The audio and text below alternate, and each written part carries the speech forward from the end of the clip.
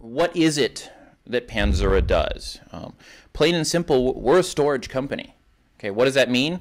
End users utilize us and use us as they would any other NAS device. A typical NAS device in your environment would come in the form of a Windows file server that you would access via your traditional Windows Explorer. No special tools required.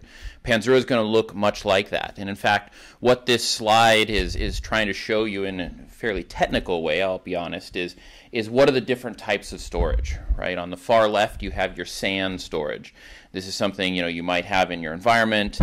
You might mount that via a Windows file server and present that to your end users in the form of a file system, files and folders.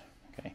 On the other hand, in the middle, you have your traditional NAS, and this is a device that doesn't require a Windows file server to mount it. It just presents a file system naturally. It's inherently what it does. Okay, and but in both of those cases, the disks, the actual media, tends to be local to the device itself, and by the same token, users that are local to that entire stack get a good experience. Okay, the converse is that users that are far away from that stack don't necessarily get a very high quality experience. And in fact, the further away you are, the worse your experience gets. And so there's a lot of solutions out there that try to mitigate this, but in the AEC industry specifically, that becomes very challenging. It leads to long events. Enter Panzura, right? We're on the extreme right-hand side. Again, we look like a NAS device, network attached storage. That means we're going to present a file system. It's friendly in the form of files and folders to end users. That's what end users see when they access us.